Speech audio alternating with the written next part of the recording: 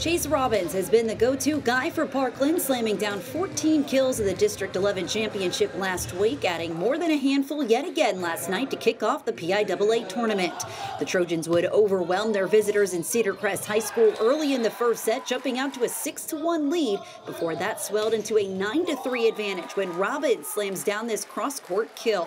Later in the set, the Falcons would catch the Trojans off balance to come within 4, 20-16, but an ace from Ahmad Jaffer helped carry Parkland to a first set victory, which ended off a big outside block from Owen Rogers, 25-18, the final in set 1.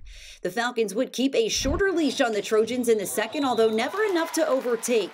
Luke Smith had a strong block, one of his 6, before an ace gave Parkland a 9-3 advantage yet again. They'd push that to 8, Smith having himself a set with then one of his 11 kills. Cedar Crest would again come within 4, but all it took was a timeout to set the Trojans straight. Will Stiles dishes out one of his 36 assists, and this one to Robbins, who finds the back corner, and Parkland takes set 2, 25-20. With their backs against the wall, the Falcons would fight to start the third, keeping the set within 1, 9-8, before Luke Smith, levitating for this monster spike, sparks a 5-point run, and they just never looked back.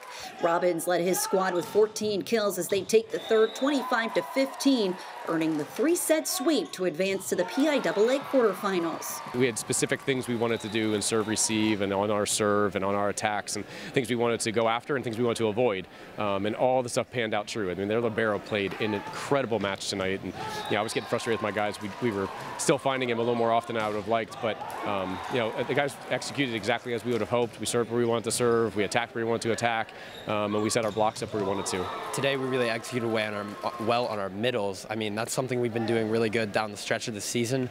Brady, Hayward, Luke Smith, I mean, obviously very talented, and I think they really stepped up today. I think we really moved the ball around. I think we passed very well. Ahmad had a heck of a game, put me in the system, and I was distributing the best of my ability. I think we really showed up today and did really well. I mean, it feels great. Just coming off of a high ride on Thursday with districts, it feels great just coming back in, proving that we are this team we are. I mean, we earned our spot here. We earned our titles as like 5th in the state. It feels great. I mean, and I'm looking forward to Saturday, whoever we play.